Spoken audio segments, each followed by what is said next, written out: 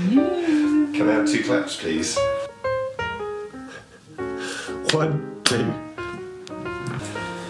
1. Oh no, that's rubbish. 1, 2. Now, can I have them so all the cameras can see it? Could you do it there for me? 1, 2. Thank you very much. Okay. It's trying to be amusing. It was very amusing. Please continue, Caller. Well, Cast on. I'm trusting you. Look, I'm not. It's not a competition. So, is it not? No. In my bowl, sometimes lose words in my head.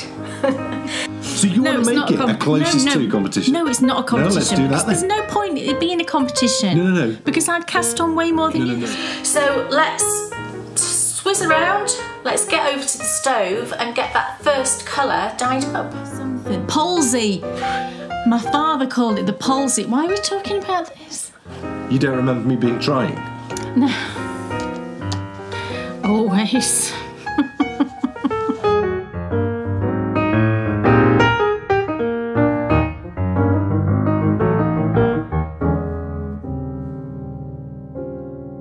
Welcome, everyone, to the Bakery Bears video show. Oh my goodness, we're back. We're back. We don't mess around here at Bakery Bears HQ. It might only be 5 days into a brand new year. Yeah. But this is just too exciting to not get cracking because we've got so many amazing things to share with you and it all starts today. We have. Happy New Year, everybody. Yes. Brand new year. Yes. Brand new show. Yes. From Mrs. K. Jones. Yes. Today sees the very first episode of the Yarny Book Club. Yarny Book Club. Now, if you want to encapsulate all the things that we love, like yarn, classical music, something lovely to knit, Yeah. and a wonderful book, Yeah. all in one show, Yeah. oh my goodness, I can feel my heart beating faster. Amazing. And that is what the Yarny Book Club is. Very exciting. It's very exciting, isn't it? It's a beautiful colourway to start with, I've got to say. 2 beautiful colourways, actually. It's going to be wonderful because what's going to be so great as well is through the course of the year, 6 episodes, and Kay's each time going to give you a little book review too of the book that's been the inspiration. Yeah. There's no obligation to read the book. It's not that kind of a club. You know, it's not. You don't have to. Of course, if you want to, by all means, go ahead and read it. But the focus is the yarn, really, and the association with the book. Yeah, but I will give a little bit of insight into the book and what made me want to read it, and the little bit of the storyline, and then how I've linked it to the yarn colourway. It's all very exciting. Very exciting. And with some lovely classical music in the background too. Yes, we hope you enjoy that. It's beautiful. Very beautiful. As Kay said though, my goodness, we hope you had a wonderful Christmas. Yes. Oh yes, ours was lovely. We watched, of course, we mentioned on our last show that we watched the amazing, is it The Bishop's Wife? Oh yes, that was excellent. I don't want to call it the wrong thing because it doesn't sound very Christmassy, The Bishop's Wife. No, it doesn't. You're right, and it's not. Like, as we spoke about this before, it's not really a Christmas film, but it's set at Christmas. Yeah. We followed that up with The Shop Around the Corner. Shop Around the Corner. Excellent James Stewart film. It's the original film to You've Got Mail. You've Got Mail was like a reimagining of it. What was so cool was to watch The Shop Around the Corner and then You've Got Mail. Both great films. Yeah, that's what we did. Yeah. What was really fun was seeing the scenes which were sort of taken directly from the original, and also seeing the bits which they discarded from the original. It was really sort of cool to see, because sometimes you get a reworking of a film and it is just it's a new version of the same film. This is it's like a totally different film. It is. You can apart see from elements. A few little bits. Yeah, you can see elements of it in both of the films, like the threads, the underlying threads. Very clever. Yeah, it's a brilliant film. If you've never watched it, it's an old black and white film. James Stewart, and I can't remember the woman's name that's in it. But there's also one of the main characters is in The Wizard of Oz. He's actually the Wizard of Oz. Somebody Morgan. Yeah. Henry Morgan. Anyway, brilliant film. And as Kay mentioned, we followed that up with You've Got Mail, and now we're into Sleepless in Seattle. Yes. We're just having like a comfort film watch, aren't we? And then we've got to watch, my favourite of all of them is When Harry Met Sally. Harry Met Sally, we're going to watch that one after. Brilliant. Look, this is all very lovely, but we've got way too many amazing things to share. We do. New year, new cast on. Yes. Oh yes. Plus, an absolute smorgasbord of finished things. Yeah, it's like busting. Yes. A busting what's off your needles. Wow. So I think it's way time that I said, for the first time in 2024, 24. Where's Jack Bauer when you need him? I know, it's Jack Bauer year. Has anybody else realised this? I'm so excited by this prospect, and I've got to think of something to do that's Jack Bauer-ish this year, because it's the year of 24. Oh, yes. Yeah. So without further ado, I should say, Kay Jones, what's on your needles? Okay, so the first thing on my needles is a new cast on, very exciting. And talking of the Wizard of Oz, actually, that we just mentioned briefly, it's in my Wizard of Oz bag that I made, gosh, I don't know, a couple of years ago now. And it's a new pair of socks for Dan. I've just had a thought of doing something quite fun. What? It's a brand new year. It's the very first show. We've both got brand new cast-ons. This year, we will produce, I mean, it normally works out, I think, funnily enough, I think it is about 24 shows. Is it really? Yes. Wow. So it's about 24 shows. The question perhaps should be, how many new cast-ons will you have this year? Right. It's not a competition, because you would, of course, win. Yeah, I probably would win. Would you like to stick a marker down in the sand? 24 shows. Okay. How many new cast-ons do you think you'll have this year? Why don't you play along at home? Stick your guess in the show notes. And it'd just be fun, won't it, to look back at the end, maybe this time next year. It's tricky. And we'll see. It's tricky because I cast on for various things, you know. I'll have projects that I'm showing you now, but then I'll have designs. I'll have other element, you know, like secret things, and so it's tricky. I mean, do I have a new cast on every time? I probably don't, but then I don't know, maybe 35. Oh.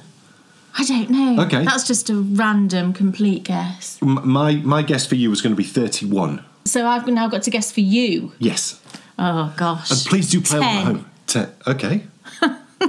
10. I'm going to say 10. I'm going to say 12. Right, okay. This was just a bit of fun. Right, okay. There's no competition. No, right. I wonder right. how many projects you will cast on. Okay. You'll guess 35. Yeah. I'm saying 31. Okay. For me, you said 10. And I'm saying 12. Okay. What do you think at home? Let's see how we go with that, shall we? Comment in the show notes below. We'll review this time next year. We're just going to be wildly out, aren't we? I think 31 is going to be close. Do you? I do. So, what is on my needles? It's a new pair of socks for Dan.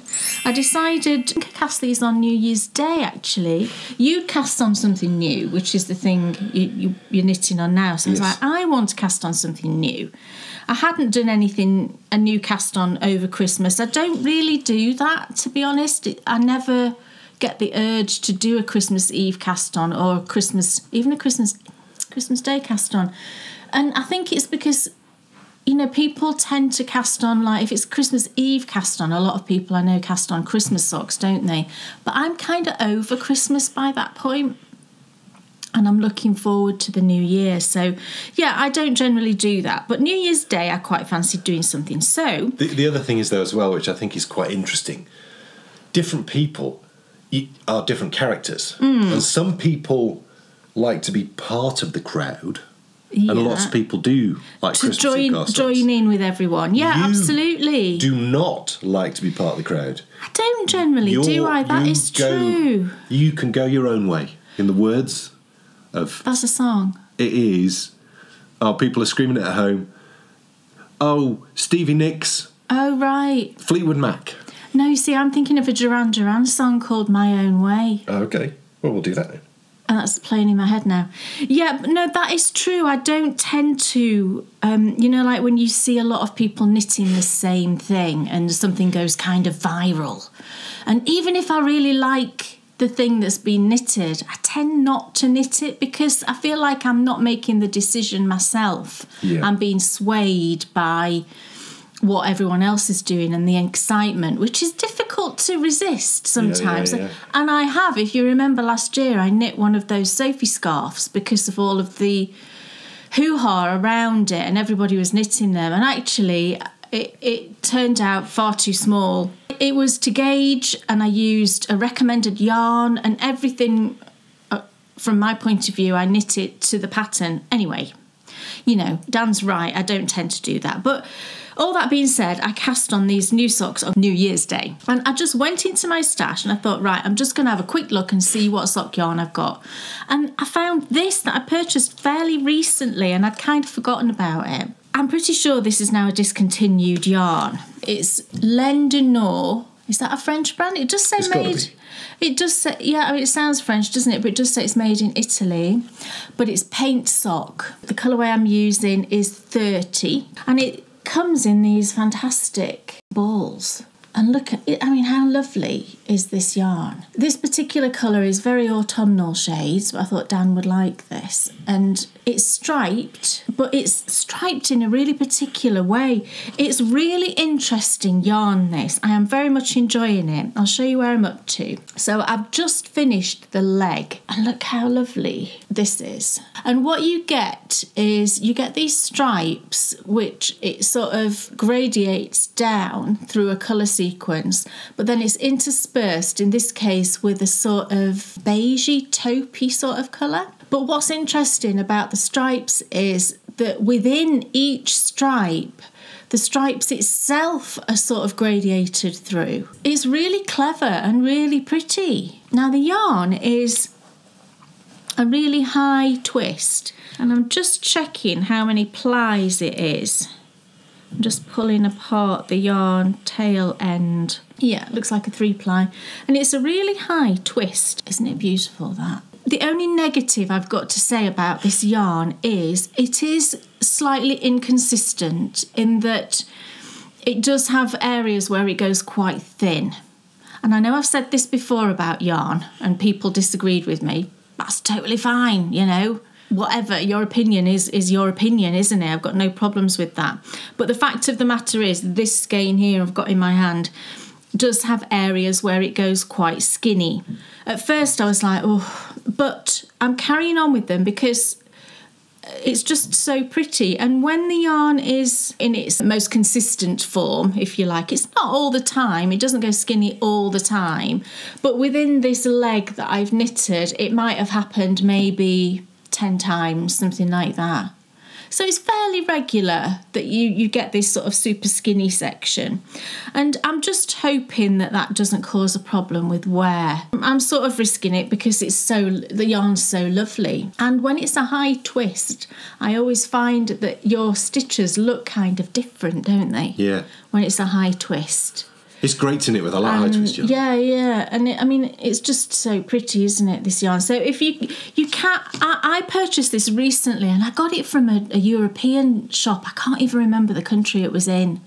It wasn't like one of the big European countries. It was a smaller one. I can't remember now. I think it was an Etsy shop. But I just Googled it. Just Google, if you want to look for it, just Google Laine du Nord paint sock and see what comes up. I do have another skein, which is more like a rainbow colour. But I just thought Dan would like this one. So it's a 75-25, this yarn, and you get 420 metres. And it's mulesing free and it's chlorine free as well. It's produced in a chlorine free way. And it's superwash. So, that's all really good, isn't it?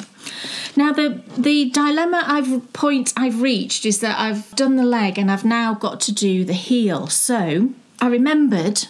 and this is really lucky, I remembered that recently also I purchased a few balls of Knit Pick Stroll fingering weight, and I remembered that last night and I'm like, oh, do you know what? I think some of those colours might match one of these pretty well. So I've got 4 of the colours here and I need to decide which one to use. So I've got Forest Heather. Now this one is a dark green, so it doesn't match any of the stripes, but I think it looks nice with the colours. I've then got Goldenrod Heather, which is a very similar gold to the gold stripe here. I've got Bamboo Heather, which is this lovely sort of slightly acidy green, which does match quite well the green. And the final one is this red, which is Hollyberry. I think that might be a bit too bright. I don't know, what do you think? Although the Knit Picks is a different kind of yarn, it's much softer than this. This is soft, But because it's a high twist, I always find that high twist yarns, when you've knitted them up, they don't have that super squishy bounciness because of the high twist, but they're perfectly soft and nice. But this one is also a multi-plied yarn. I think this one is a 4-ply, but I think it will work fine. So I've just got to decide on which of these will work the best. I'm holding that green up, aren't I?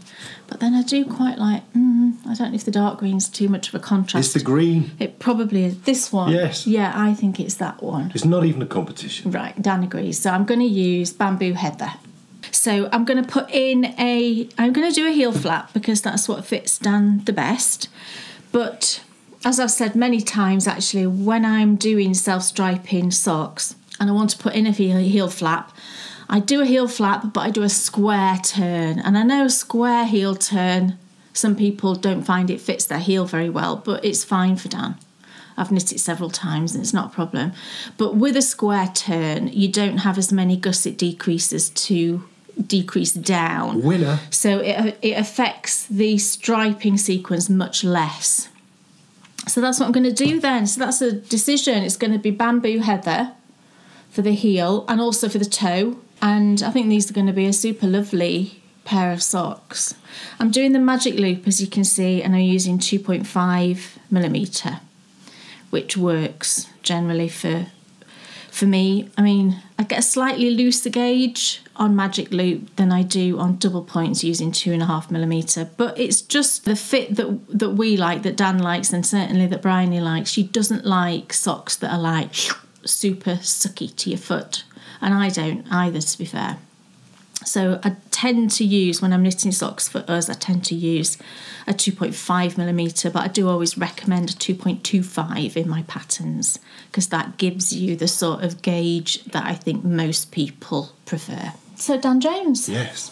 What's on your needles? I need to cast on a new pair of socks. Okay. I'm going to knit, I decided before, it is the Sherwood socks, isn't it? Is that what you're going to do? Yes, because I love those. I love the Whispers in the Walls. That was marvellous. Sherwood socks all the way. But that is not what I've got to show you today. No. Oh, no, because I have cast on a brand new jumper. And it is Let Lopey. Yes. And I have realised that all other yarns can go away. Oh, is that it then? Let Lopey is marvellous. Is that all you do now? It's not all I do, but it was like coming home. I mean, you know, the Shetland... What's the one I'm knitting the Aaron Harpagansian for you? Jameson and Smith Shetland Aaron. It's perfectly lovely. Aaron weight. Perfectly lovely. But it does not have the personality of Let Lopey. There'd be tons of people who would hate knitting with Let Lopey, and also tons of people who probably wouldn't like wearing Let Lopey. No, that's not completely true. It's not true. No. I'm just joking. And so, you know, it definitely is a niche market, probably. You know, well, I think a lot of people knit with Let Lopey, so I don't know niche would be the right word. Well, I just think that it's a choice. It is a choice because you need the right type of weather. You need to be able to wear it. You need to be able to deal with knitting with it. There's a lot of things. Yeah, I don't think you'd be a Let Lopey knitter and wearer if you lived in Australia. That would be commitment. I would be impressed by your commitment to the cause. I think you'd have to live in a country where you get seasons cold enough. And we're close. We're only just close, you know. I wish I could wear mine more often. But, you know, once you sort of get into the swing of it. But look, Newcastle, these are the colours. And, oh, my goodness, aren't they absolutely gorgeous? They are lovely. I mean, stupendous colours. We're knitting it as the pattern. No, I changed. Oh, you changed one? I did change one of the colours. No, but if I get the yarn out, I'll probably remember which colour I changed. So Dan's colour, so this sort of deep red. How exciting is that? Is the main colour. Have you got the ball band for that? There is a ball band, so I'm presuming it's that. So the deep red is 9431. That's his main colour. And then these are the three other ones. Now, the pattern, the green that I chose here in the middle, in the pattern, that was like another shade of brown. And I just thought, you know what, I quite want to do a green, so I changed it for the green. So these three shades are This is this Galaxy? I think it is Galaxy. Is it? Wow. Look. I think this dark colour is Galaxy. Which I used in the anniversary. I'm pretty sure it is. I can see all the sparks of colouring, which is 1707. And then the green is 1417. It's a lovely sort of mossy green, murky green. And then the pale colour, we've used this colour before, actually. Yeah. I'm not sure if it's barley, 1419. So those are the colours, and all together, you know, they're just lovely. I think it's going to look so nice, isn't it? What's been fun is restarting to knit with Let Lopey again, because it behaves so strangely. You had a bit of an issue, didn't you? Yeah, well, it split immediately after casting on. Yes, oops-a-daisy. So I cast on and started knitting, and immediately it split, and it's because of how you were shocked at how loosely spun it was. Yeah, the red. I mean, it's a single ply, isn't it? Let Lopey. It's a single ply. Sections of it are really thin. Like here is really thin. They're fine though; they don't break. So it's the bigger, fluffier sections. It's the big, fluffy sections that just pull apart. I mean, it really is very hand-spunish. Once you adjust your technique, you're fine. This particular colour. But yeah, I think you've just got to get your hand back in, haven't you, to knitting with it. I mean, I know some people knit with is it Plutalope, the one that's like a plate, and that literally is like, you know, a puff of wind and it would pull apart. You've got to be so careful with that. But I think once it's knitted, it's actually quite a strong fabric. Yes. When it's knitted. Oh, absolutely it is. And it just feels like coming home. It's the same designer that I've always knitted. Yeah. It's from one of the Let Lopey books. I'll link the pattern. I think it's called, is it Godey or Goby? Oh, I can't remember. I think it's Godey. Have you put a picture up of the pattern? I will do. Okay. And it's called Godey, and it's just lovely. It's really lovely. The design's really lovely. It's the colours, though, that I think really drew me in. Yeah, the colours are great. And it's funny, isn't it? Because I think colour does draw a lot of your attention to designs, doesn't it? And designs can look so different if it's in a colour palette that you love. You're like, oh, yeah, that's fantastic. But if you change the colour palette, you might not be drawn to it at all. So colour is a very subjective thing, I think, a very personal thing. But then I do think as well that some colour palettes appeal to a lot of people. And even it might be then that it's the design that you're drawn to, you know, if the colours are not your thing, you might just be sort of offended by it, might you? But this colour palette I think is absolutely beautiful and sort of slightly festive in a way. So brand new cast on, very exciting, so looking forward to knitting this one, and just lovely to be back knitting with Let Lopey again, and I must not ever stop now. You know, always have. I think this is going to be a beautiful one. Yes. And this Galaxy colour, I'm throwing all your stuff all over the shop. Well, but that's, you say it like that, that's not normal. This Galaxy, can you see? Oh, look at that. It's so beautiful. It literally is like night sky. What does Mr. Carson say when he thinks he's got to retire? It doesn't call it dropsy, does it? What does it? Oh yeah, he does. When he gets that the shaking business going on with his hand, he said his father had it and they didn't know what it was, but he just called it drops. Was it dropsy? I think it was something funnier. Like that? I just remember. It wasn't drops. No, it wasn't dropsy, because that's what that man had that then Edith had a fling with. You remember that farmer who was in hospital? He had dropsy. So it wasn't. No, it was the something palsy. My father called it the palsy. Why are we talking about this? Because of you dropping. Because of me dropping. No, I've not. Funny. I'm not like Mr. Carson. She's got the palsy. I'm just clumsy. Yes. Always. Always falling down the stairs. No, I haven't done that for many, many years. Not since my. But when she did, tragic falling down the stairs. When she did, I think it was New Year's Eve. They were big ones. I was not drinking. I had slippers on that were too big, and I was carrying a million things down the stairs, and I slid and I went bump, bump, bump on my rear end and landed in a heap on the bottom step. At least, though, you weren't on like solid stone stairs at work. Which you'd also done. I have also done that. Yes. When I was walking down the stairs in heels. Yeah, that was the problem. In the bank. Yes. Reading something that I was taking from one floor to the next, not paying attention. Fell down the stairs. Oh dear. Yeah. Look. Right. That's enough of your comic tales. Yes. Let's have an... We're not expecting... Oh, it's Andre. Everybody. Oh, it's our man. Everybody. Andre's here. He's bringing the moju. Oh, he's bringing the moju. Yes, our moju has arrived. As long-term listeners will know, as long-term viewers will know, we exist on Moju Ginger Shots. We kind of do, yeah. It keeps tummy's right and it's the business. And anyway, we get it delivered directly from Moju. And it's a while since Andre's delivered it. It is a while. It's DPD and... Andre's one of our delivery guys. Yeah, and we love him. And he's like, just imagine like a linebacker for the San Francisco 49ers. Yeah. And that's who he is. And he's just the nicest guy. He's the nicest. And Kay saw him before Christmas, didn't you? So I was on my walk on Christmas Eve, right? I was walking down the road towards the park. And then all of a sudden I saw this DPD van driving down the road and it stopped dead in the middle of the road and starts reversing.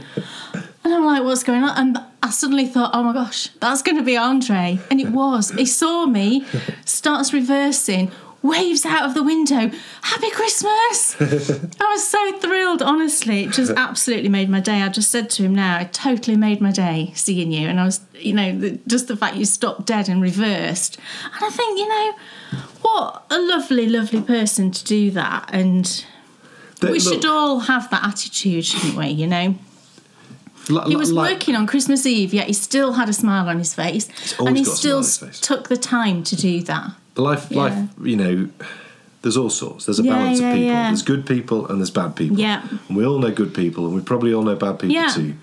And, it's just lovely when you interact with these good people. And we've got to know him really well. Moved up from London a few years ago.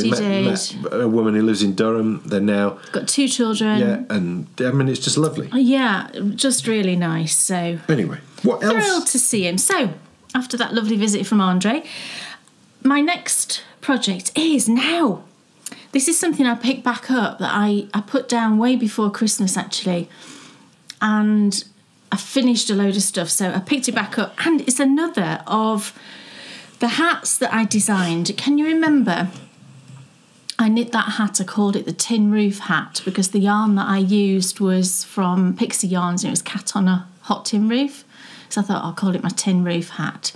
And it was sort of a grey colour. And it was the hat that I designed, I guess. I did design it. That is just all knit stitches. There's no purling involved, and it's got the folded brim. Do you remember that? So I'd cast on another one, which I think I showed you before, but I'm now well on with this one because I don't think I'll be lying if I said to you I've worn that first hat, I think, every day that I've gone for a walk. And I'll show you this one, and then I'll explain the folded brim analysis. So here is the second one, and isn't this yarn just lovely? So I've gone for a wintry white version with these lovely speckles. This yarn is just gorgeous. The dye job is absolutely beautiful. It's from the Wool Barn, and I've had it in my stash for some time. I don't think it's Maya, isn't it? I don't think... I've not seen her dye speckled yarn for some time. She tends to just do tonals, I think. The other thing about Maya is we interviewed her in Disability, and she was just lovely, amazing. Yeah. I would say we interviewed a lot of lovely people, but it stand out for me. Yeah, of being just the most lovely person. Absolutely lovely. But this one, like I say, I bought, gosh, I don't even know, it might be a couple of years ago. And it's her smooth sock, so it's the sort of standard 75-25. So it's the Wool Barn. And the colourway is Beachcomber. And it's got all of these little specks of like a silvery blue and a bit of greenish, more sort of blue, a tiny bit of grey. It's just really, really beautiful. And the speckle distribution, that should be like, you should have like categories, shouldn't you, for speckle yarns? And that should be one of them. Yeah. What's the speckle distribution like? Yeah. And it's just fantastic. I'm almost finished with the body of this and to the decreases. But you can see it's got this folded brim, which is the bottom bit here. And if I turn it up, you can see really neat attachment of the brim on the inside. and that's done as you work. And the idea behind this is that I just wanted to have a hat that was kind of like a go-to pattern for those times when I just wanted to knit and I didn't really want to have to think too much. So perfect for bedtime knitting for me because I'm just going round and round. Perfect for things like holiday knitting. Do you know when you just want that relaxed knit that's small? So in the summer, that would be great. And also for those special skeins or half skein, because I think my first hat only just used just over 50 grams of a 100 gram ball. And I've honestly literally worn that hat every single day.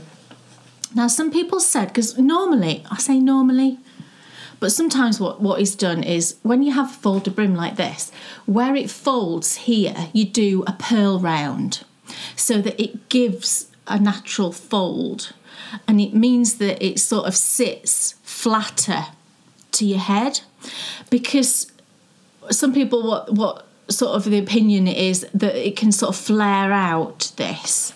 Now, I would say from having worn that hat now a lot, I wouldn't describe it as flaring out, but what it doesn't do is it doesn't like grip your head like a rib would, because there isn't a rib there. You do get kind of a little bit, you a bit more aware of sort of air going up the edges.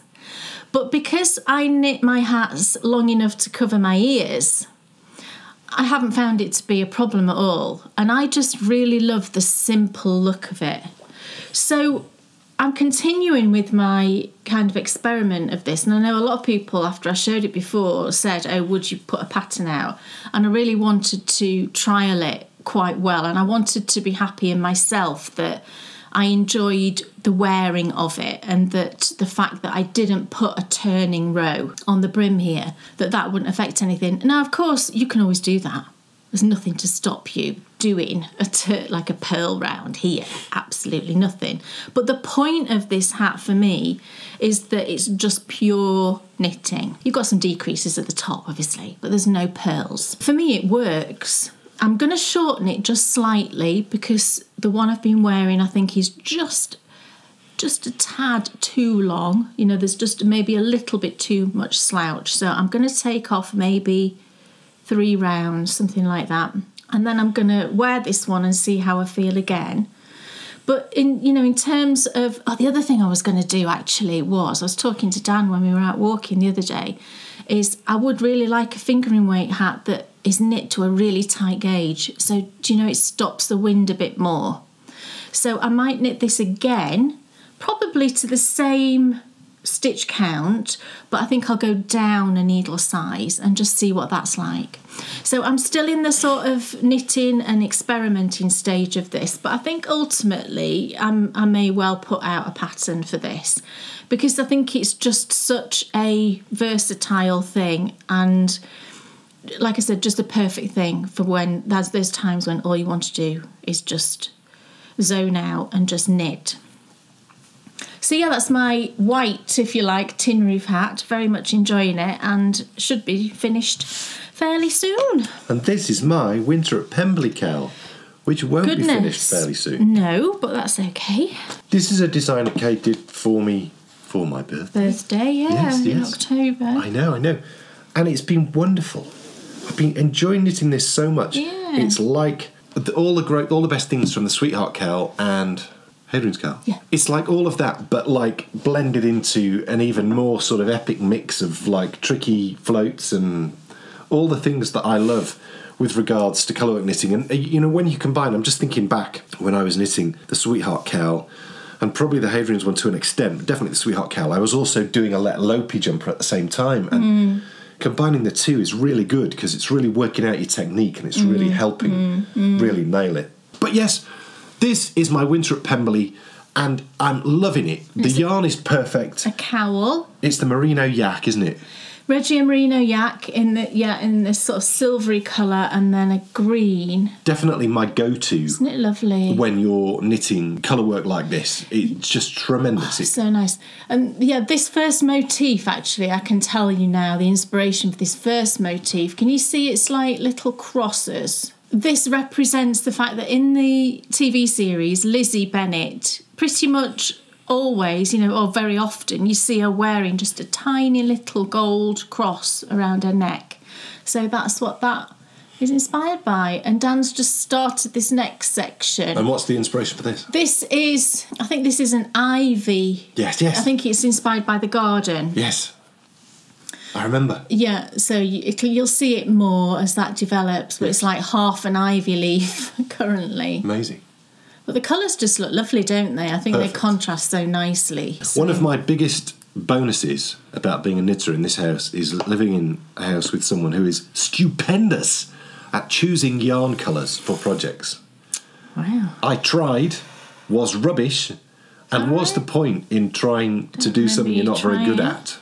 Yes, winter at Pemberley, loving every minute and really looking forward to getting this finished and seeing you wearing it, because then it'll just be like, lovely. And we're watching Pride and Prejudice again. We've just started rewatching it again, so in fact, there never should be a moment where you're not watching it. I think we started on New Year's Day, didn't we? Oh, it just felt so nice. New Year's Day, watch something lovely. Should we do it once a quarter, do you think? It depends how long it takes us to get enough? through it, I suppose. That might not be enough. I think it probably would be enough, 4 times Not a for year. me. What else is on your needles? So the final thing I've got to show you, well, I will show you something else actually after you've watched the thing. But anyway. Brilliant presenting, okay? That was dreadful. dreadful. So the final thing I've got to show you I will show you something else after you've watched the thing. Oh, who's that on the phone? It's the BBC. Yeah. Not. I've got another pair of socks to show you, and I started this pair of socks last time, but I finished a whole sock and I'm almost through the heel flap of the second one. These are interesting, so let me show you, and then you might recognise this sock. Now Bryony, when I showed her this sock, she just went, "What's up with that sock?" You've got to love kids, haven't you? I said, "Look, they ruin you in like a sentence. There is reason behind my madness of this sock. And as I explained last time, if you didn't see it, what I'm doing is I'm combining a little bit of leftovers of this yarn, which is Yule Ball from London House Yarns, with this lovely pink, because I just had a tiny bit of this left over and I wanted to use it and I wanted to be able to see it in a pair of socks. So I thought if I just put that, this is like a full repeat of the stripes. So if I just put that on the foot when I'm wearing them, I'll be able to see it. But the pink yarn, this is another really interesting yarn. This is from Eden Cottage, and it's her Milburn 4-ply. And this colourway is Azalea. And this yarn it's a fingering weight, and it's an 85-15. It's 85 blue face Leicester, 15% silk. It comes in 50 gram balls and you get 200 metres per 50 grams. So perfect yardage and thickness for sock weight, I would say. So that's what made me want to try it really for socks. And I'm really enjoying knitting with the yarn. Now this sock hasn't been blocked, and I deliberately left it unblocked because it doesn't, for me, it doesn't produce the neatest looking fabric. Now, I've started the second sock, and to be fair, I think the second sock might be a bit neater. So it could be that it was my frame of mind, because I've been knitting these through the sort of back end of December. And this one, I've been knitting more recently. So, yeah, this one, I think is also a little bit untidy. And that's not like me in terms of when I'm sock knitting. My fabric generally is really, really consistent. And that just comes from practice, I'll be honest. But with this yarn, it looks a little bit untidy. Now, I do think when I block these socks, I think it will even out. And I'm really looking forward to blocking them, because I do think that will sort of transform them. In terms of the experience of knitting with this yarn, I'm really enjoying it. And I think it's quite funky to have the stripes. Aren't the colours in this striping yarn just lovely? I don't know what it is about these colours, but I just think, they're so lovely. I love them. So yeah, I'm on to sock number 2. I'm just nearly through the heel flap. I'm using Knit Picks Sunstruck double points for these.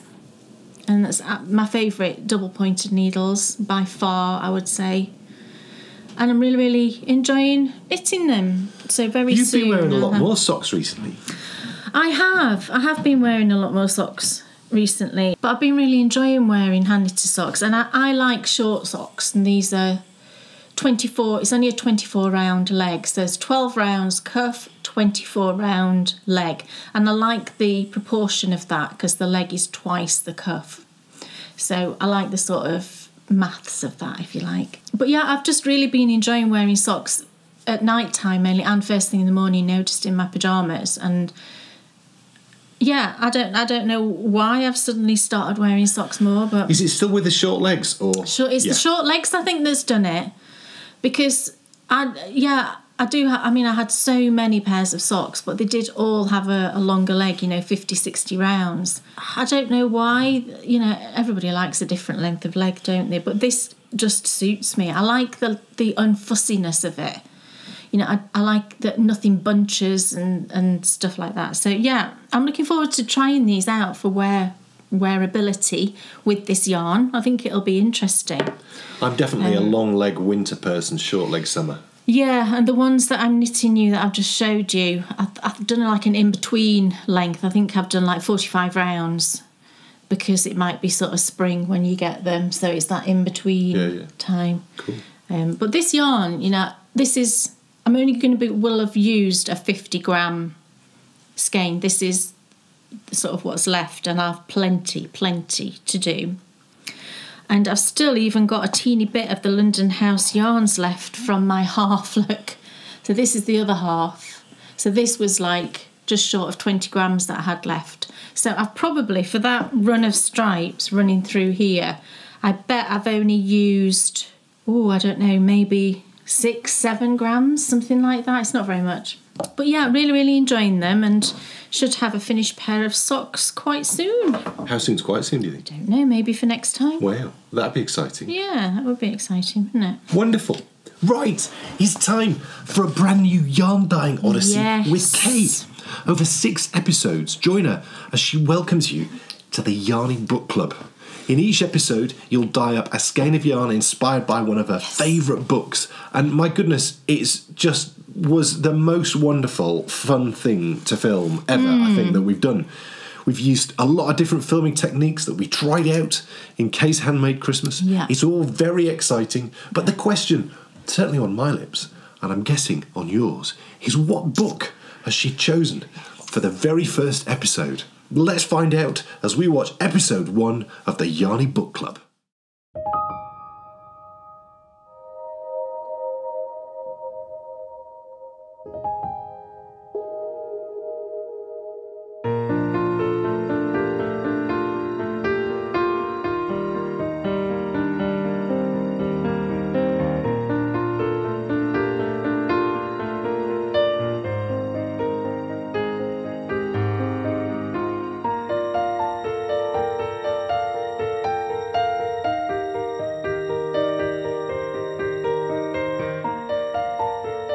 I love reading books and adore dyeing yarn, so I thought in this series it would be wonderful to combine them.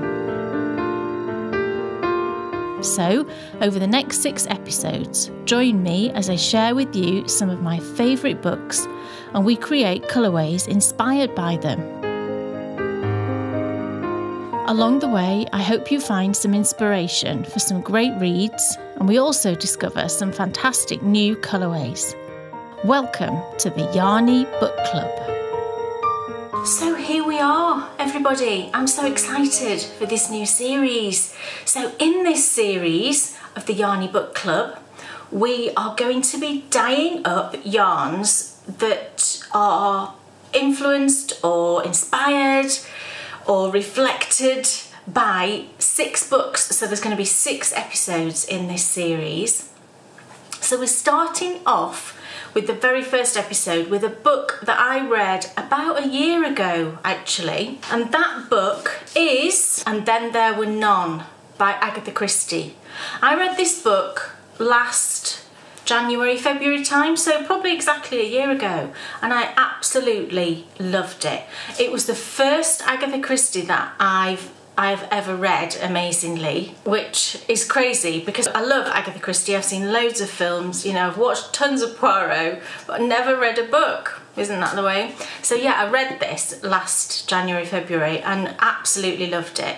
It's a real page turner. I didn't really know what to expect with Agatha Christie, to be honest, in terms of how easy it was to read, and I found it very, very readable.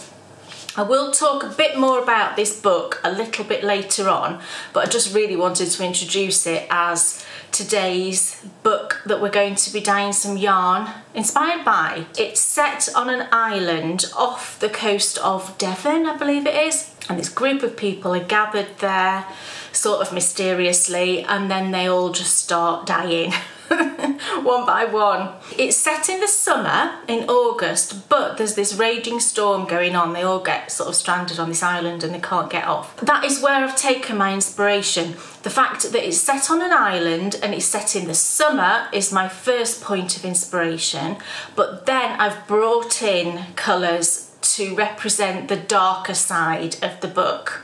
So we've got both sort of sides going on there. So that's just briefly the main colourway that we're going to dye today. Now today's a little bit different to the episodes that will follow, because today I'm also going to be dyeing up a complementary colour that I'm going to be using all the way through the project I'm going to be knitting, that you will see later. So today we need to dye that one up as well. So that one I will explain as I'm dyeing it. I will tell you where that sort of came from and then the name that I gave it. So yeah, two colourways we're going to be dyeing up today, and then there were none is the book inspiration. So what we need to do now, of course, is have a look at everything that we're going to need, and what you're going to see now is all of the things that I will use every single time I dye the yarn up. Here is everything that I'm going to need every time I dye up some yarn. So I'll start from kind of this side and work over this way. So first of all, over here I've got my pans that I dye in, my pots. I always dye in pots. I don't dye in those flat sort of tray things. I always dye in the pots, and these are stainless steel pots, and it's sort of like a casserole pot. I like the ones that have got two handles because they're nice and easy to lift around.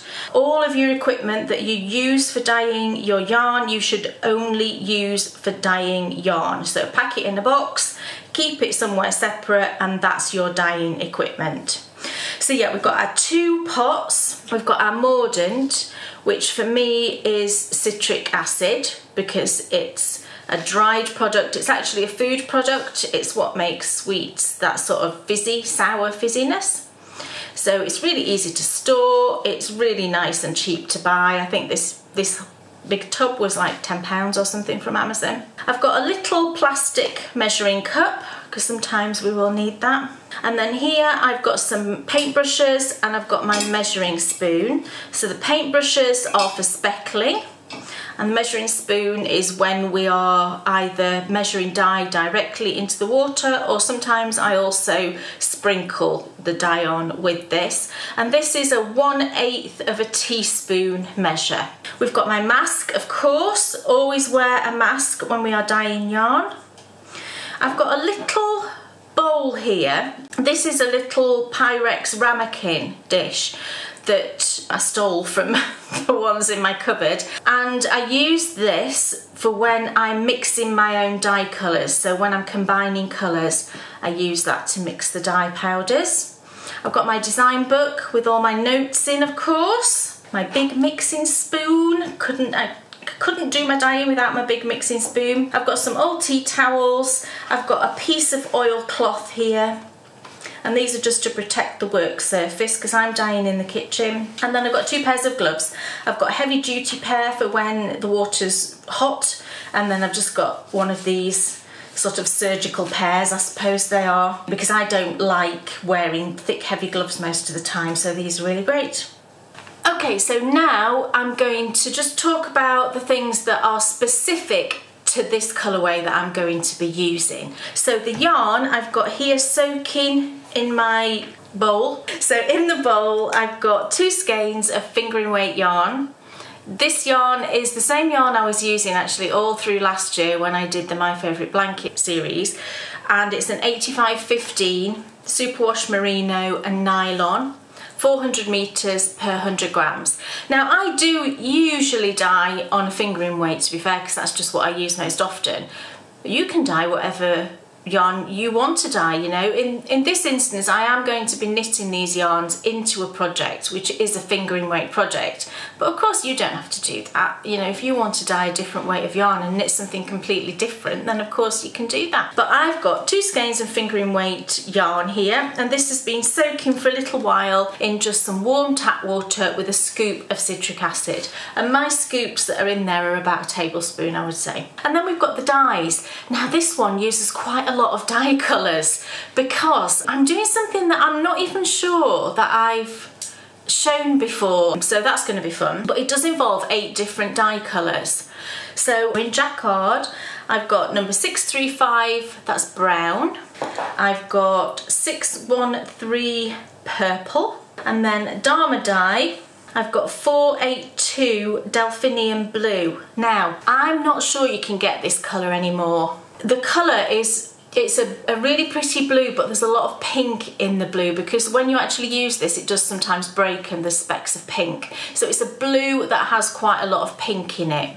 So, you know, use a different dye colour that sort of reflects that if you can't get the delphinium blue. And then the rest are all landscape dyes. So we've got shell, which is, as it sounds, it's that kind of just pale shell colour, quite a neutral. We've then got Currawong, which is a black. We've got Apollo Bay. Now this one is blue, as the name would probably hint at, and it's like that sort of quite deep sea blue. It's really, really pretty.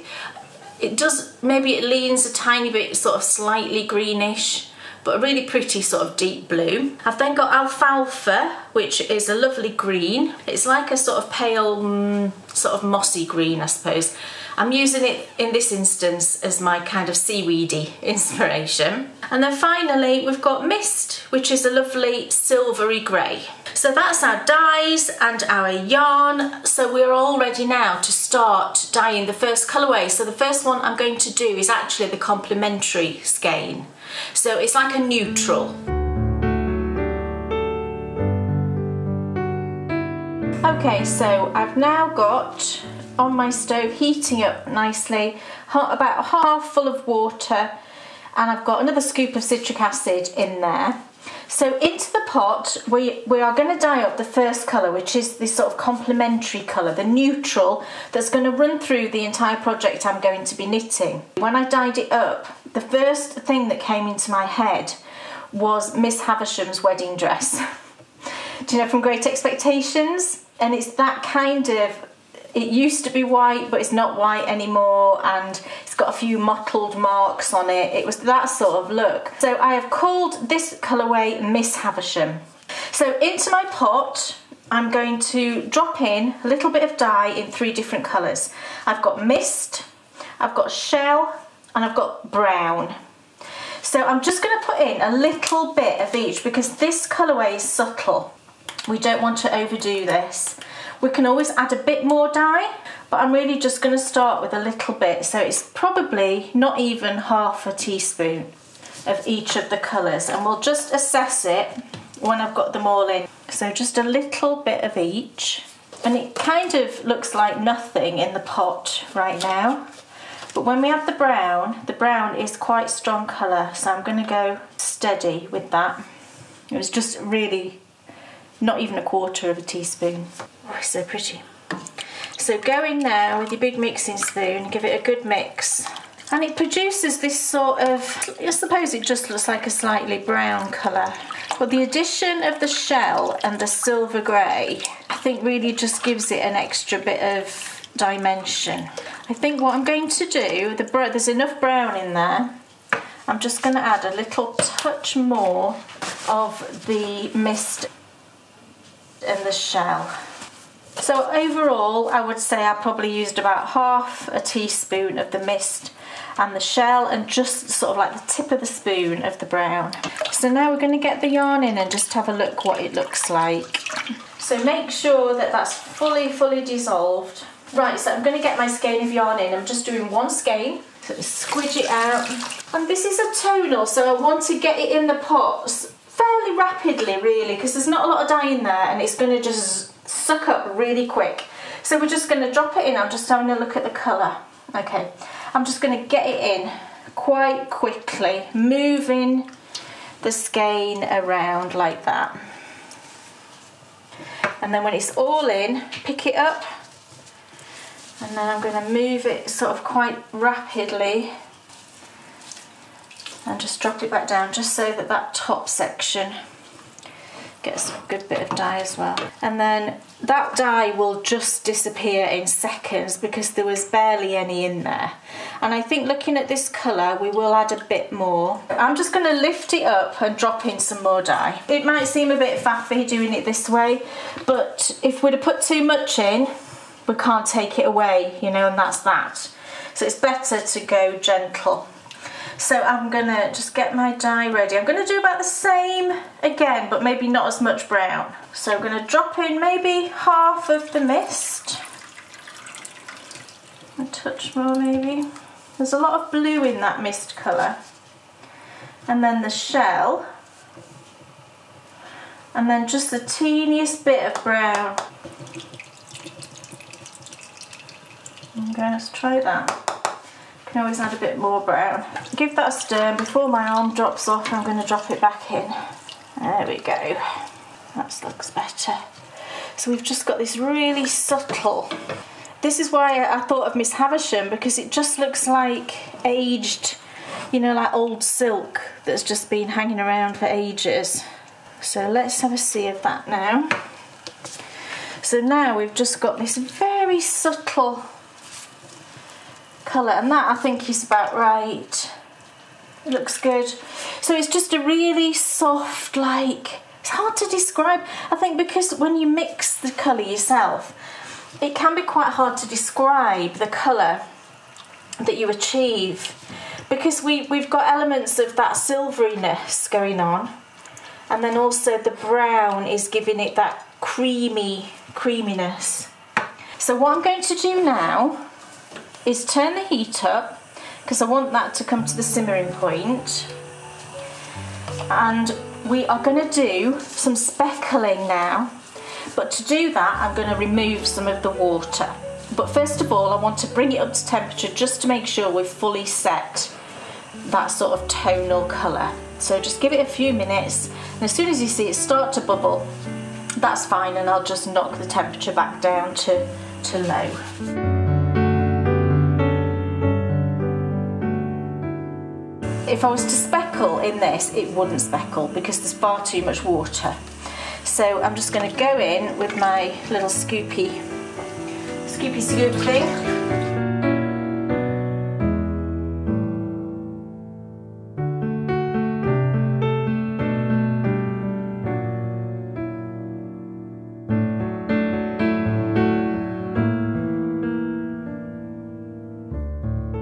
So in it goes. Let's just move it all around and get as much yarn on the surface as we can. Turn the heat down now. Let's have a look at that. Okay, that looks good. So what we want is lots of yarn to be out of the water, but there's still enough water in there to set it. Okay, so that looks perfect. And can you see the beautiful tones now? I don't know if you can on camera, but we've got a darker section here, and this is a bit paler. And this looks sort of a bit more grey than this, and that's because we mixed our own dye colour. Now, you've got to be light of hand. Okay, breathe deep, everybody, because we are really going to do teeny speckles, and it's so beautiful. This finished skein is so gorgeous. She says, fingers crossed, that water now is bubbling. I'm going to turn off my heat because I don't want anything disturbing my tiny speckles. So we're using the brown, the jacquard brown, and we're using a paintbrush, and we're putting some on the paintbrush and then tapping it off because I just want the smallest amount on there, okay? I'm going to hold this over here. So go low to the yarn and just a little tap. Can you see we've dropped a tiny bit on there? Move. Teeny bit. And this is what we're going to do. Just move around the skein, doing these teeny tiny speckles, okay? And when it feels like you've not got any dye powder left on your brush, just go back in and get a bit more, but tap it off, just teeny.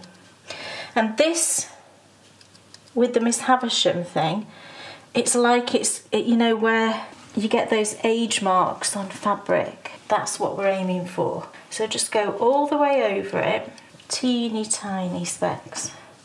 You get the idea now. That's good. Okay. I'm just going to pop my heat back on. I just want those speckles to set. It won't take very long actually because that yarn was hot and the speckles are teeny. Right, so that's just had a few minutes. I'm just going to turn the heat off again actually. And to check, just to make sure that your speckles have set, just get your big spoon and just find some speckles and just push gently. And you can see there, well you might not be able to, but I can see there's no movement in those specks. They're nice and set. Okay, so what we're going to do now is I'm going to move the skein because we want some speckles on the other side as well. So, because if you look here now, there's hardly anything. Can you see that? And then this side has got lots of lovely specks. So just turn it over and you can move it if you want to. I find actually that because we're only using one skein, you can just rearrange it in your pot really well to make sure we get some good coverage. And you can see there we've barely got any speckles on this side, so this is going to be perfect. And I'm just going to repeat what I just did, so just tiny speckles over the surface, and then this colourway will be done. So after I've put those tiny specks on, I'm going to just raise the temperature, let it set for maybe 5 minutes or so, and then I will pop it outside to cool down.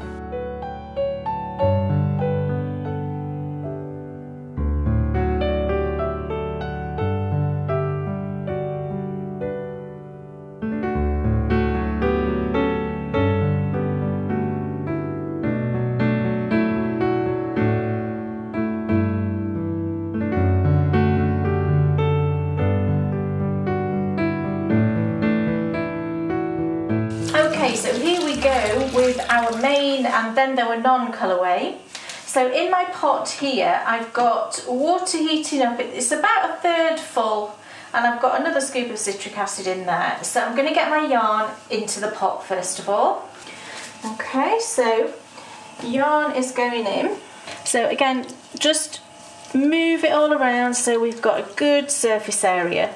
Now this time we're doing a different technique and we do want a bit of water in there. So now what we need to do is mix up our dye colour. So I've got 4 shades here. I've got Mist, I've got Alfalfa, I've got Delphinium Blue, and I've got Apollo Bay. And I've got my little pot. So I'm going to start off with the Mist. And I'm going to pop in 2 of my teaspoons, so it's 1/8 of a teaspoon. So whenever I say teaspoon, it's 1/8 of a teaspoon. So 1, 2, and now it's alfalfa, and the same of alfalfa. 1, 2. Now I've got the Delphinium Blue, which is the Dharma dye. Now this one, I'm only going to use half of my 1/8 of a teaspoon, so just half. And then finally the Apollo Bay, and we're going to use a full 1/8 of a teaspoon of that. Okay, so lids back on everything, and now I'm just going to give it a little mix like a magician, and we're just creating our own shade my thought process with this colourway was I wanted to put in there colours that make me think of that kind of coastal summery sort of look.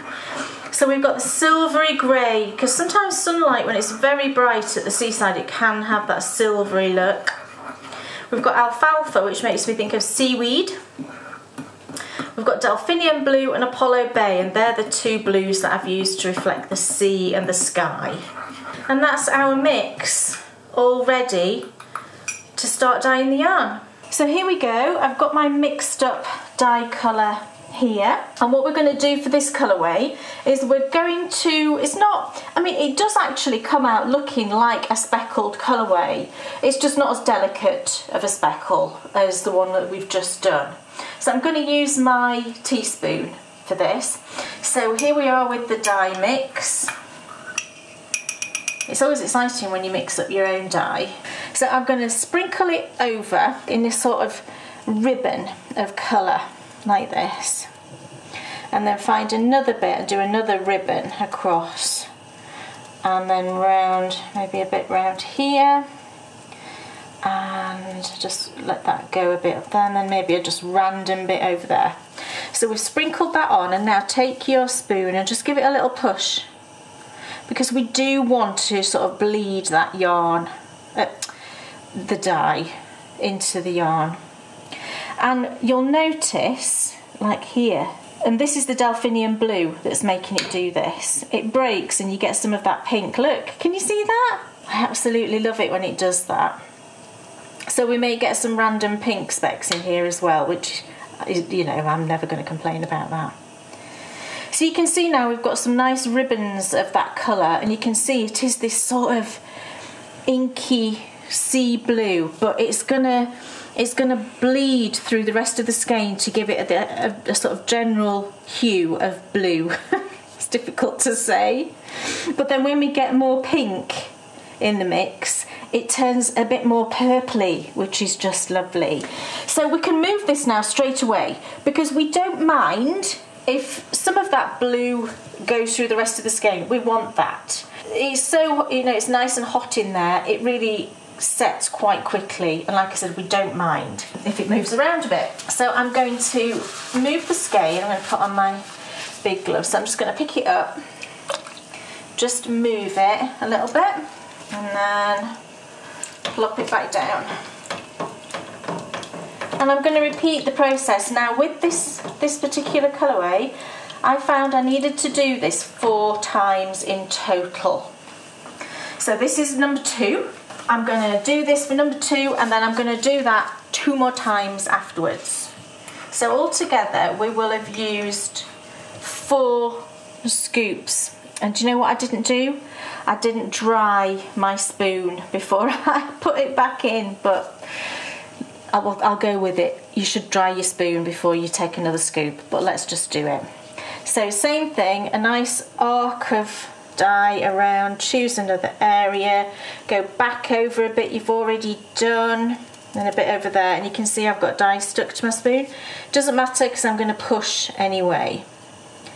So go back in and just gently push these areas. So we're going to get some quite intense blue, but then we're also going to get this beautiful overall blue to the skein. So that's the second time there. So I'm now just going to do that twice more.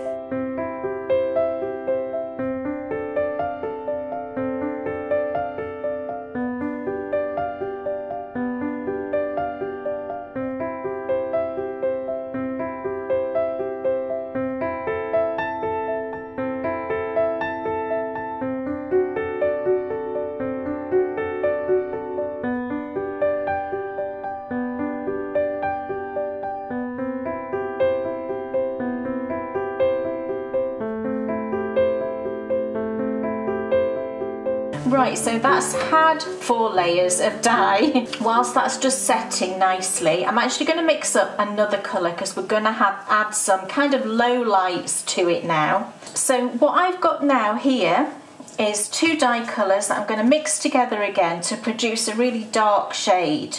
So I've got Currawong and I've got purple. And by mixing these two, we get a dark shade, but it's not that harsh black.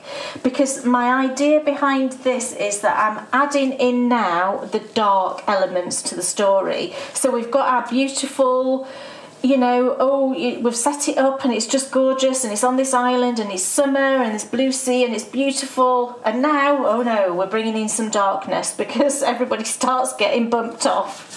So I'm going to mix together 1/8 teaspoon of the Kurawong, which is the black, and then 1/2 of my teaspoon of purple. And I find this is a really good mix. It just gives a nice dark colour without it being that really harsh black. And the purple really tones well with the blue, I find. Because we have got a bit of purple tones coming through in some areas because of the pink that was in that delphinium blue. So it all works together really well. So as before, I'm just giving this a good old mix. And what I'm going to do now, the same thing I did before, but I'm only going to do little tiny ribbons because I don't want this overpowering it. We just want little low lights of that darkness. Okay, so I'm just going to put a bit on my spoon. So just little ribbons of darkness coming through. Like that, see? And choose another area for a little ribbon. Over here maybe. And maybe just a bit over there. Don't need all that. And then same thing, go in and just push gently, gently, gently. Because we don't want this going everywhere in the skein. Now leave it. Don't mess with it any more than that. So just leave it be. Let that set. And then we are going to then just turn the skein and do that just once more because we just want these little areas of darkness shooting through. So just leave that for sort of 5 minutes or so and just let that set. Okay, so that's nicely set now, and again the way to check it, get your big spoon and just find an area and just go in and just give it a tap. And can you see that's not moving? So we know that's good. So I'm just going to move the skein one final time.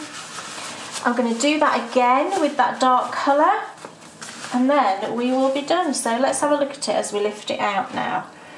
Can you see we've got this beautiful blue, but then we've got these dark areas. So this is the dark side of the story coming in. So I'm just going to move that slightly, drop it back in and try and get areas that don't have any of that purplish blackish colour. So I'm just going to do the same thing again. So just look at your skein and decide where you're going to put those dark highlights, low lights it would be, wouldn't it, effectively. I'm going to put a bit there, a bit over here, a bit over here, a little touch there, maybe just a tiny touch there.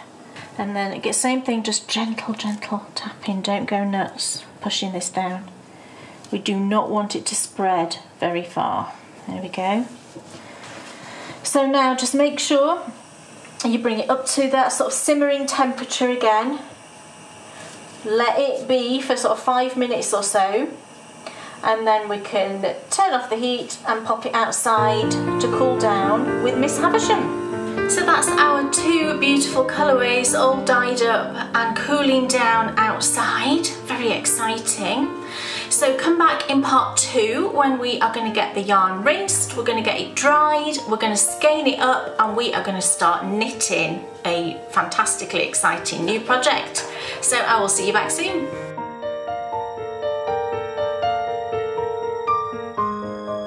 What a start! Oh my goodness! Whole new views and all sorts. Oh yes, you may have seen dyeing shows from Kay before, but none quite like this. It's exciting, isn't it? It's very exciting, and I love the sort of idea behind it. I just love, seeing you take the sort of things that you love about a book and then put it into, a really great colour. And it looks so great outside cooling. Yes. And I have knit it, and you will see that. That's coming up in part 2. Yes. I can't wait for that. Yes. It's going to be so great because you're going to be doing your book review in part 2. Yeah. And you're also then going to be sitting down and you're going to be knitting. Yes. And starting off the project. And I'm going to tell you what I'm doing so you can also do the same thing if you want to. Don't have to, but if you want to. Perfect. Yeah. That's all to come later on in the show. Right now, though, it's time for probably the biggest that I can recall in some time. Quite a lot, yeah. And I'll ask you first. Okay. And then you can ask me, not once, but twice. Oh, yeah. Kay Jones, what's off your needles? So, yes, many things. So the first thing that's off my needles are Bryony's red, white and blue fingerless mitts. Look at them. Red, white and royal blue, I have to say, of course, don't I? Because these fingerless mitts were inspired by the book, and Bryony is obsessed with the book and the film. Is it a series or is it a film, isn't it? The film. She read the book first and then went and watched the film, and she loves them both. So yeah, I finished these before Christmas, I think probably a week before, because I wanted her to have them so she could wear them in her last week of school, which she did. So she's been wearing them now and they're looking a little bit worse for wear. So you're seeing, or you did see some beautiful photos there where they were freshly finished. Wonderful. So that's very exciting. Cool.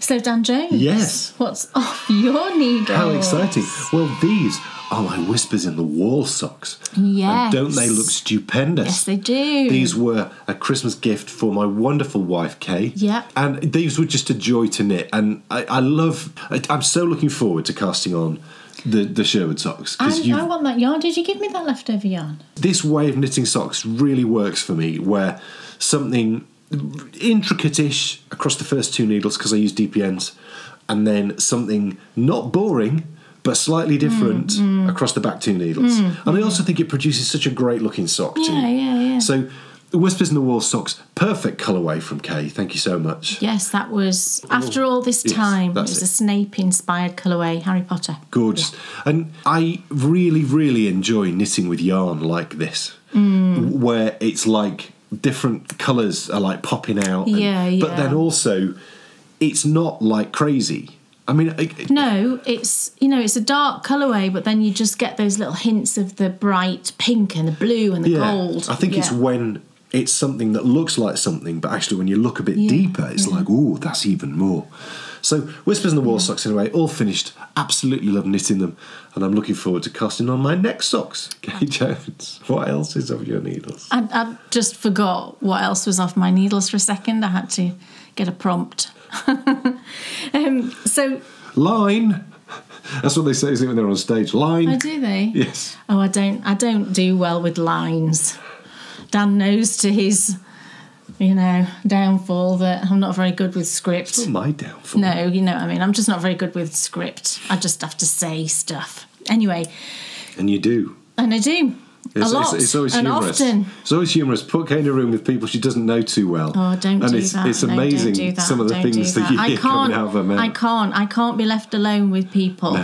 No, it's a bad idea. Because she'll start saying things that you're like, what are you saying? What am I talking about? Stop it now. It's the nerves. I just get that social nervousness. The voice and off. I just start saying things that I shouldn't be telling people, I'm just not good.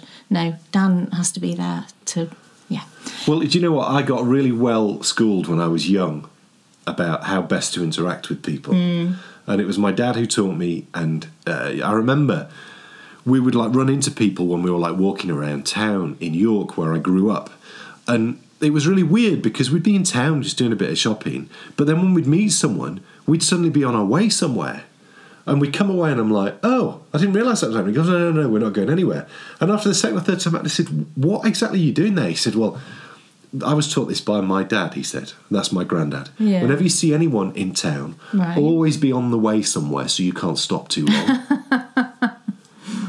Ask them how they are Right. Ask them what they've been up to. Yes. And then say, oh, time's short, I must be on my way. Yeah. And that way then... That should be my mantra. Yeah. The person who you've spoken to comes away thinking, oh my goodness, how nice were they? All they did was ask me about them. I didn't even get a chance to ask them how they were. Yeah. Oh, what a lovely interaction. That's what I should do always. Well, that's always what I try and do whenever I run into anyone. And I even get nervous around people that I know really well if I'm left alone with them. It's really, really bizarre and stupid. And I end up like in situations, you know, I'll be sat there talking to somebody that's like a really good friend, and I'll really like love this friend, but then I'll just start shaking and just being like nervous, and like it's ridiculous. It's all ridiculous. Anyway, not around me though. No, I'm not nervous around Dan, so I can be alone with Dan and I'm not nervous. So that's good, isn't Lucky it? me. What else is off your needles? So these socks are the Nutcracker Socks. And these were the Advent design, the mystery Advent design that ran all the way through our Advent calendar this year. Amazing. So these socks were inspired by the Nutcracker book and ballet. And we've got alternate sections of like patterning interspersed with these lovely striped sections, and the stripes represent the kind of military look of, because he's a soldier, isn't he? The Nutcracker's a soldier, so it's that military element, and there's quite a lot of military elements to the story as well. You know, there's the battle scene in the ballet as well, isn't there, where there's all that fight going on. So the stripes represent that sort of military side of the story.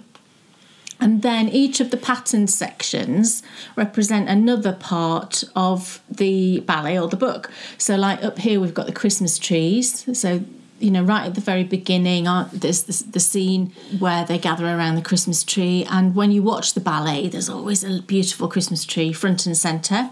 This crisscrossy section here represents the battle going on and the crossed swords. This one here is Waltz of the Flowers.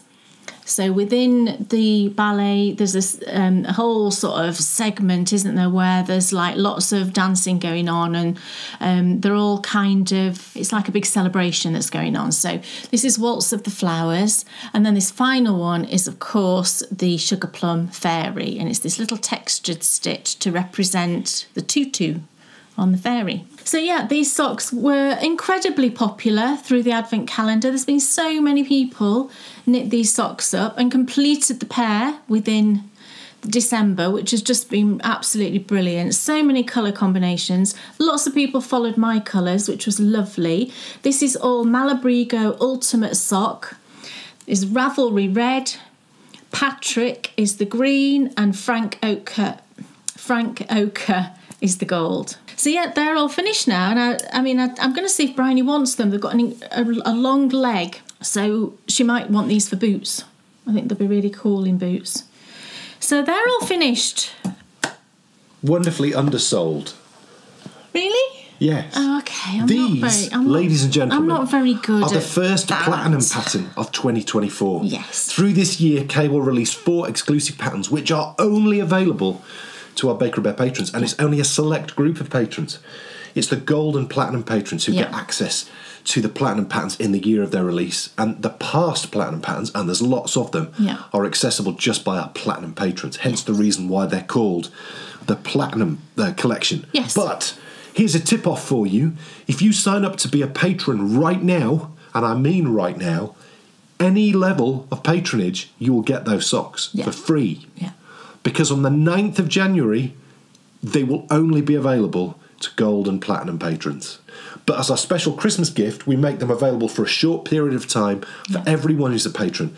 And there couldn't be a better time to do this, because on the 19th, the next show that we broadcast, we will be, for a limited run, putting out Kay's My Favourite Blanket pattern, but a special edition. Yeah. A complete My Favourite Blanket pattern, which was, of course, the series which we produced last year. Lots of amazing pictures, lots of links to all the shows, lots of other lovely bits and pieces. Only going to be available from the 19th until the 31st of January. Yes. It's a limited time Baker Bear patron offer, and it's brilliant because it's free. Absolutely. If you're a patron, so sign up right now before the 9th of January. Yeah. Get these socks for nothing. And then make sure you stay a patron until we release the My Favourite Blanket pattern. Boom, you're off. Yeah. But then you may stay a patron a bit longer because the patron-only podcast goes live. I can't remember exactly. Oh, I can. It's the 28th of January. 28th. Excellent. 28th of January. It's our first live show of the year, and that's we do that every month, a live show every month, and that's our first one of the year, and it's always an absolute corker. Yes, and we'll be launching Valenvent. Yeah. Oh. No, launching. We'll be talking about Valenvent. Yes, Valenvent's our next big patron. It'll be starting very shortly after that because it starts. Valenvent is a seasonal event that runs from the 1st to the 14th of February. I forgot. I've designed something for that event, and we will all be knitting along together. And there's videos. There's videos. There will be videos for it this time. I think there's 3 or 4 videos. We should call it Christmas 2. It's kind of like that, yeah. And I always design something for Valenvent that it's absolutely possible to knit it within that amount of time. It's not taxing. It's not a huge amount of time every day to knit it. So it's perfectly possible to have the finished thing for Valentine's Day. Wonderful. Yeah, so that's all coming. Ask me the question. So, Dan Jones, do you have one more thing off your needles? I most certainly do. Yes. And it's these gorgeous socks. These are the cable and twist socks. Yes. This was a gift for Bryony for Christmas, our daughter, and she loves them, which I'm just so thrilled about. Yeah. One of my greatest thrills is her going to school with a pair of socks on that I've knitted. I know, it's lovely. And it's like, But to be fair, I feel the same. We probably all do, don't we, when anyone wears anything that we've knitted them. For me, though, it's different. A hat is different, though, to a pair of socks. I don't know why socks feel more personal. Well, you've got them on all the time. A hat you just wear when you're outside in the cold. True. Socks you wear like all day, don't you? The pinnacle, though, is a jumper. Yeah. Seeing someone wear a jumper that you've knitted is like, when you wear that Cascades by Michelle Wong. I've not worn that for a while. I'm like, yeah, I should wear that again. My life is complete.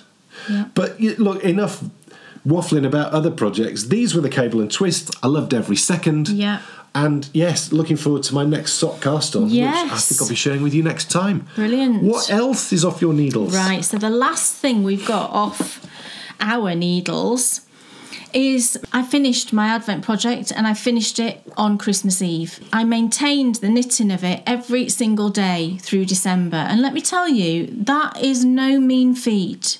I'm actually going to do a little video talking about this and talking about my experience of knitting through an Advent calendar in its entirety. I used literally every scrap. I might have a tiny handful of the yarns left. So it's knitting it in its entirety every day through December. And it was quite an experience. But I did it. And then it's the scarf. Do you remember I've been knitting the scarf? So here it is all finished. It's really quite long, but not too long. Bryony tried it on and, well, I'll put it round, shall I? I mean, it comes, as I'm sat here, it comes sort of halfway down my leg. But if you were to wrap it around, look how cosy it is. There we go. Oh, it matches my jumper too. Yeah, that was the end. So this was Christmas Eve here. So this Advent calendar was produced by Beaches and Birdsong, and it was a Lion, the Witch and the Wardrobe themed calendar. That was the little card that came with it. So it's 24 times 20 gram minis, and each day, I've kept them all in the book. Each day you got a little description. So is this one? Let's find 24. That was 23. Here's 24. 24 was short and sweet, but 24 was once a king or queen of Narnia, always a king or queen of Narnia. The yarn was inside a little paper bag, and this was inside the paper bag. So I didn't know until I opened it what it was going to be each day. And what she did was she worked through the book. So it went in sort of story order through the book. It was brilliant. Absolutely brilliant, and I cannot say enough good things about this Advent calendar. You know, the whole experience of it, and it was also not expensive at all. Advent calendar perfection. for me. You know, every day was something different. It wasn't a fade or anything like that. I say I've got nothing against fades, they're just not my favourite. It's just a bit too predictable for me and not interesting enough. You know, to think, oh, I've got this shade of pink and tomorrow's going to be a slightly different shade of pink. And do you know what I mean? It's just not my thing. Yeah, I just got a different yarn every day. And, you know, I could read a bit of the book every day and I could find the actual paragraph in the book. And it just felt like such an immersive experience, the whole thing. And I fully appreciate the amount of time that it will have taken to produce all of these little bits of paper and putting them into each of the paper bags. There was also little treats along the way. I got a stitch marker that was a snowflake and a couple of other things as well. I think there was some sweets in one day and a couple of other bits. It was absolutely brilliant. And, you know, I'm very... On one hand, I'm thrilled that I've got the scarf and it's beautiful and here it is and I'll always have it. On the other hand, I kind of still wish I had the yarn because it was so lovely and I would have loved to have seen it all together, you know, but the whole experience was just fantastic. And you can see I interspersed each of the colours with just 2 rows of, this was also Eden Cottage yarn, Milburn 4-ply, and this colourway was Black Tulip. And I did the fringe as well in the same colour, so it ties it all in beautifully. It was the perfect Advent project. And I know some people, I'm sure, will say to me, are you going to release this as a pattern? I don't know at this stage. I haven't got any plans to, but I may do if enough people say to me, you know, I'd love to knit that. So if you're enthusiastic about it and you want me to, then do comment and I'll sort of have a ponder on that. But it was honestly a fantastic experience. The yarn was perfect. I loved the theme. The knitting was simple every day. I'm just knitting. And it probably took me maybe an hour or so each day to knit the section. And that might not sound like a lot, but when you know, everybody knows what December's like and you've got a million things going on. So to commit to that every single day, it was quite a thing, but it also gave me a focus. You know, I knew that every day I had to do that and I felt really accomplished when I got through it. So brilliant. Cool. Okay. Speaking of brilliant projects, it's time to get back to the Yarny Book Club and to cast on something truly wonderful. Yes, you're looking like we're not. I'm worried now. No, good. I've not done it, but cool. I have it here in my bag. Let's get back to the Yarny Book Club and find out all about the book and cast on a wonderful project. Yes. Welcome back, everybody, to part 2 of the Yarny Book Club. So in part 1 we dyed up that beautiful yarn, both of those skeins. They are now cooling down outside. So it's time now for me to get snuggled up in my reading corner and just tell you a little bit more about the book that was the inspiration for today's colourway.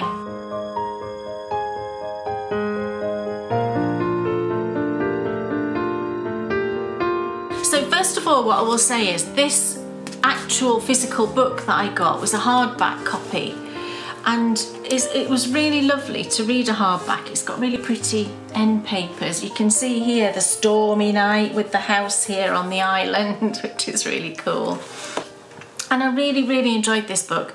It's not, if you've never read this book, it isn't like a Poirot or a Miss Marple. It's just a kind of standalone murder mystery, and it involves 10 people being invited to this island, and they're all seemingly unconnected, and they're invited by this mystery person to this island for various different reasons, and they all end up on this island together trying to figure out what's going on and, you know, wondering where their host was. And there's 2 housekeepers. They're a married couple, I'm sure they're a married couple. And right at the very beginning, they arrive on the island and they're all sort of gathering together, and then this recording is played for them, and it's on like gramophone, but it's a record. Is it called a phonograph? I don't know if I'm remembering the name of that right, but it's basically like it's a record, like a vinyl record, but it's a recording of this man talking. And he basically says that all these people have been gathered together because they've all committed a murder. And they were like, what? I've never murdered anyone. And then one by one, he sort of explains why they're there and what happened. Slowly, one by one, they all get bumped off. So I think it starts, I think the first person to die, I think it's I won't tell you. I can't tell you. I was just about to tell you the whole storyline, and I can't do that, can I? Because you might not have read it and you might want to read it. Ultimately, then, you know, it comes to its conclusion, and I was left thinking, what's going on? I don't understand. How can that be the conclusion? Who did it? What was going on? And then it was all revealed right at the very end what had happened, you know, who'd masterminded it and how they'd achieved it. And I was like, what? I cannot, you know, I was really shocked. And I just thought that's just so brilliant. Brilliant of Agatha Christie just to think all that up and to think about who had done it and how they'd done it and how they'd achieved what they achieved. It was really brilliant. I absolutely thoroughly enjoyed it. It was a really easy read. I didn't find it taxing at all to read, you know, very easy language. There was lots of characters, and usually I'm not mad on books that have loads of characters because I lose track of who's who. But I was all right with this. It was okay. Whether that's down to, I'm presuming that must be down to Agatha Christie's writing and the way that she maybe described the characters, and that then cemented it in my brain. But I didn't have a problem in remembering who was who. So yeah, I really, really enjoyed it. I read it probably over a couple of months, actually, just because I was reading it at night time and I was literally falling asleep after like 10 or 15 minutes, because that's just what I do. But I think if you were to sit down and just read this, it would be a quick read. It's not a very long book. How many pages? It's 233 pages, but there's kind of not a huge amount of writing on each page, if you know what I mean. It's set in quite a lot from the edge. So I don't think it would take very long to read. You know, if you had a weekend doing not a lot else, you could definitely get it read, I would say. So I really, really enjoyed this book. If you like sort of cosy murder mysteries and you've not read this one, then I would highly recommend it.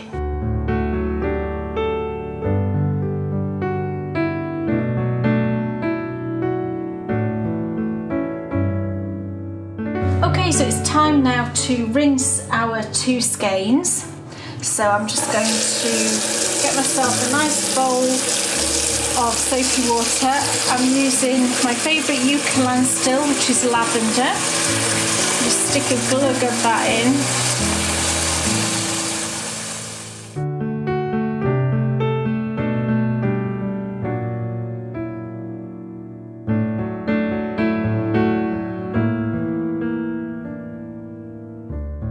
There's quite a lot of suds there. So let's get this one first. This is the lovely Miss Havisham. Look at those speckles. Aren't they just lovely? Ooh. So I'm just going to drop that in. And you can just let them hang out for a bit if you want to. You know, go and do something else for 10 minutes. But I tend to just get them rinsed. So I just give them a little sort of swim around.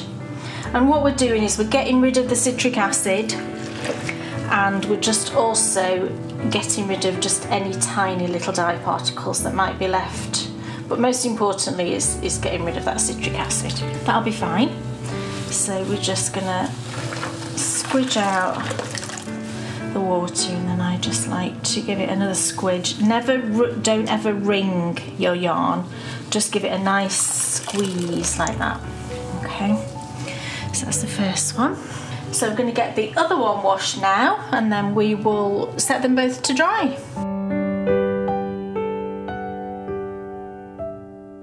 Right, we have got our 2 beautiful skeins of yarn. Just gorgeous. So the Miss Havisham Oh, I love this. This, you know, the perfect yarn for any project, I would say. It'd be fantastic in a garment, wouldn't it? With just those little tiny specks. But also, I think a pair of socks, it would really show up a textured pattern maybe, because we've just got those teeny tiny specks. So we're going to be using this one all the way through the project that I'm going to be knitting. And then we've got our fantastic main colour skein, which is the And Then There Were None. So you can see it started off with this gorgeous blue, and we've got some lovely sort of deep sea blues here. But that green that we put in, the alfalfa, even though you don't see it in there, it does give, to some areas, you do get a slight greenish hue to it, which is lovely. And then some areas where we got that pink, it really shows up, and that's lovely, just gorgeous. So I think it's absolutely lovely. I'm really pleased with it. So of course what we need to do now is get these two lovely skeins caked up, don't we? Because then we can start knitting them into the project that certainly I'm going to be knitting, and I'm going to tell you all about it. So you can knit it if you want to, but there's absolutely no obligation to do that. Okay, so which one should we wind up first? I'm going to go with Miss Havisham. So I'm going to pop this onto the Swift. Oh, it's so lovely, you know, when you open it up. Now I'm going to get some scissors and just snip off the ties. This is the one that's holding everything together. Now sometimes is this coming from the outside? Yes, it is. That looks fine. Right. Let's wind away.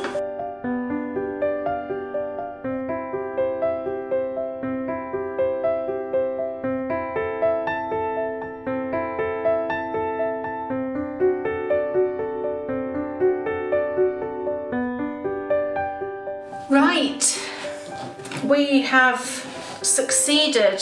It was a little bit perilous because yes, I still haven't got a new ball winder, I know, but it's done okay. And we've got Miss Havisham here to go with it. So this is just going to be so lovely. So I'm ready now to cast on.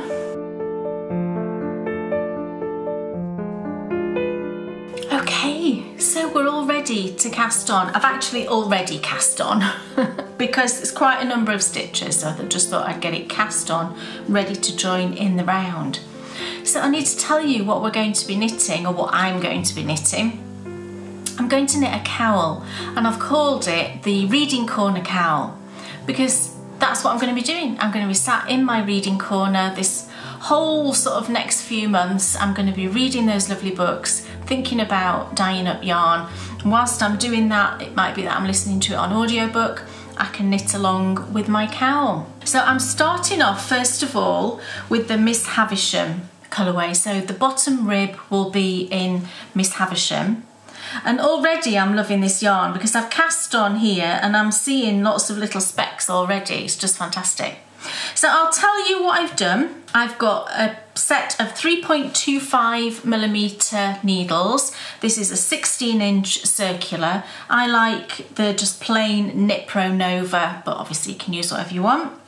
And I've cast on 168 stitches. So I've got those cast on already using long tail cast on. So I'm going to join in the round now. So the bottom ribbing is just a broken 1x1 rib. So the first round is going to be knit one, purl one.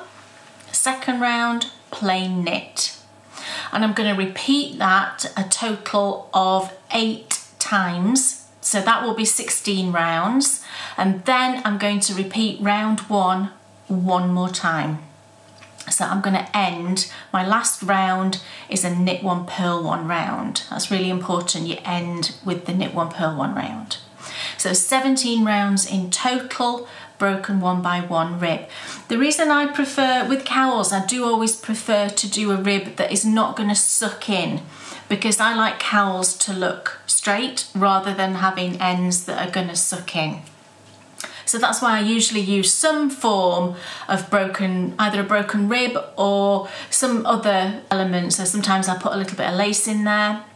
but just something that's going to give me that rib to stop it curling, but that is going to also give me nice straight edges. I don't want it sucking in top and bottom. So I've got all my stitches cast on here. I'm just making sure that I haven't Mobiused my stitches, and I'm ready to join in the round. So the way that I join in the round when I'm working on a short circular like this, so what I'm going to do, I've got a stitch marker here. To join in the round, what I like to do is to swap over the first and the last stitches.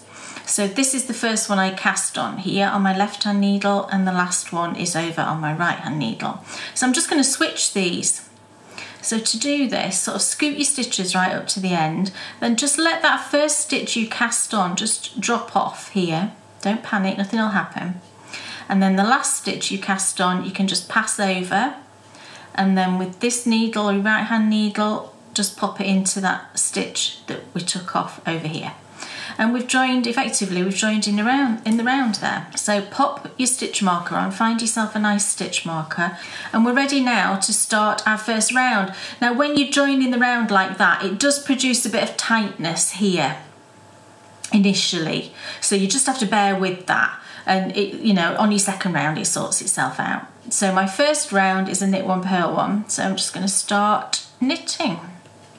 So that first stitch you'll find is a bit tight, and the second one is a bit tight, just because we moved, just because we moved that stitch over, and then you'll be fine after that. And we are away. So as I said before, 2 round repeat. First round, just knit one, purl one. Second round is plain knit. Repeat that 8 times to give you 16 rounds, and then just repeat round 1 once more. So you end with a knit one, purl one round. So I'll bring in the other yarn, and I'll just tell you what I'm going to do after I finish the rib. So here's my and then there were none colourway. So once, oh, it's a bit of a messy skein that on top, isn't it? Don't look at that, that side's a bit neater. So when I've finished my ribbing, what I will do is I will cut the Miss Havisham yarn, and then I'm going to bring in my and then there were none yarn. Now what we're going to do, every time I say we, I mean me, you know what I mean.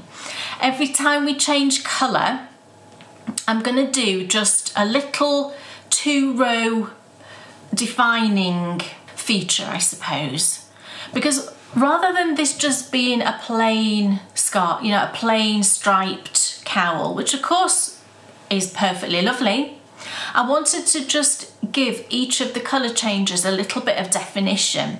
I found a really good way of doing that is to work just a little 2-row feature. So when we change yarn, so when I bring in my new yarn, I'm going to knit the first round, and then the second round I'm going to knit one, purl one, and then from rounds 3 to round 20 will just be plain knit.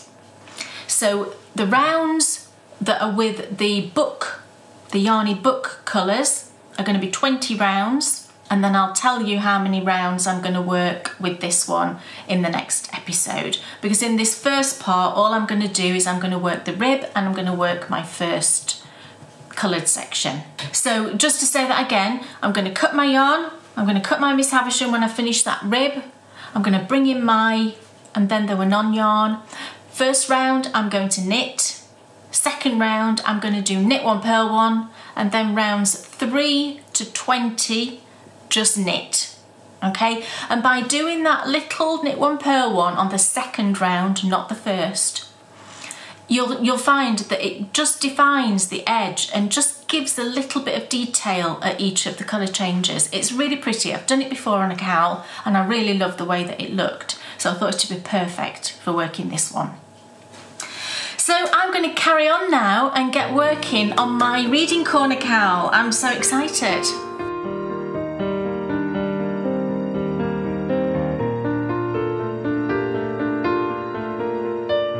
So there we go. We have dyed up our gorgeous yarn inspired by this fantastic book. We have wound it up, and we've cast on and we've started our reading corner cowl.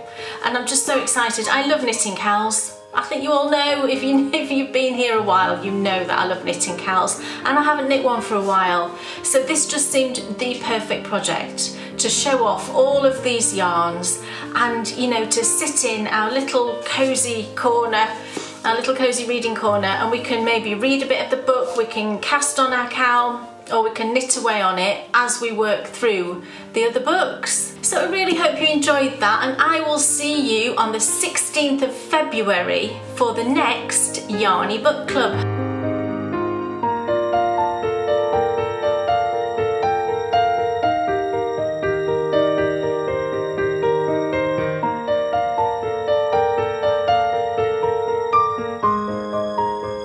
Amazing first episode. Oh yes, gorgeous yarn, wonderful book. Yes. And here's the amazing project. Here it is. Now you can see the section here. I wanted to make sure you can see the yarn, how it knits up. So it's like super speckly. It's difficult because it's a bit scrunched up, but you get the idea.